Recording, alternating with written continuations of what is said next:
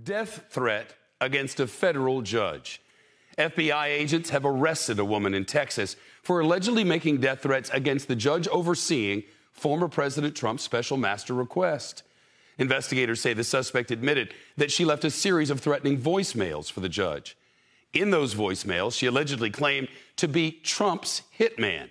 She told the judge she was marked for assassination and said she was going to personally shoot the judge in front of her family. The suspect is now facing charges of influencing a federal official by threat and making interstate threats to kidnap or injure.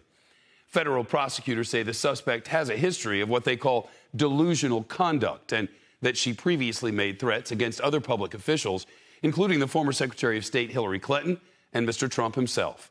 They're requesting a mental exam to see whether she's competent to stand trial.